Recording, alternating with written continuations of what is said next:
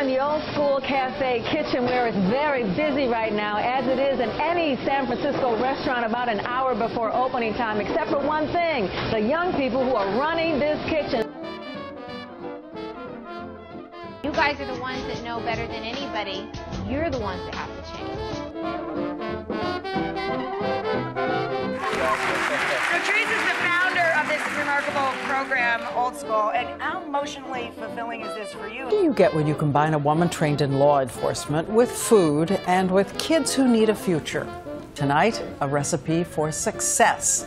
They are America Strong. Kids who worked on these streets now doing it all at Old School Cafe. There you go, gotta order a catfish.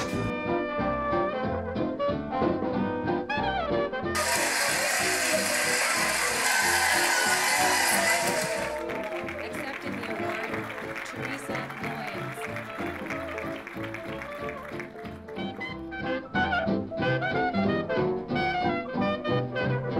On the concourse at Chase Center, there's one eatery that's serving up more than just comfort food. Old School Cafe is also sharing its mission.